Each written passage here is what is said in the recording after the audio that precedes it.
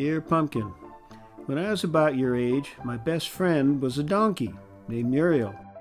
Our friendship was unlike any other. The springs and summers we shared together, we roamed around every hill and burrow in northwestern Kansas.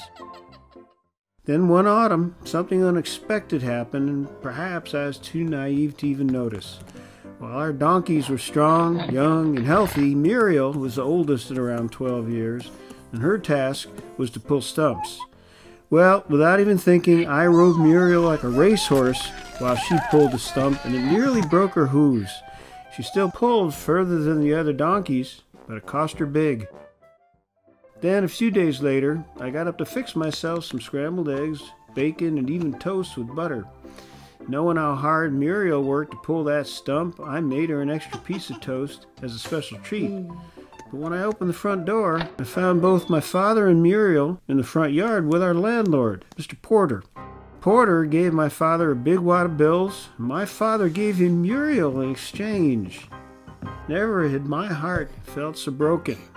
After Porter left, I squealed at my father for selling my best friend to our good-for-nothing landlord. He tried telling me it was better for Muriel's health, but I wasn't going to give up on my friend that easily.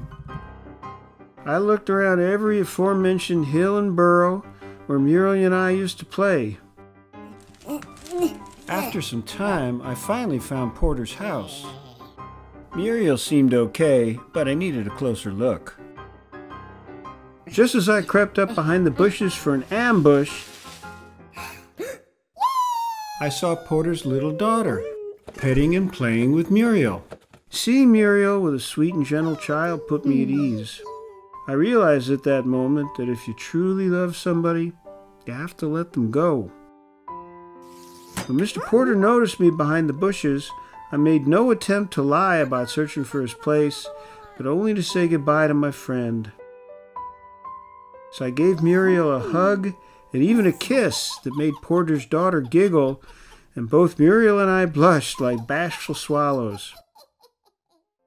From then I moved on, secure in believing that more was awaiting me than just animal companions. The reason for me telling you this is to wish you a happy birthday, and to always remember that any wish coming from me is no small effort. Grandpa Caleb.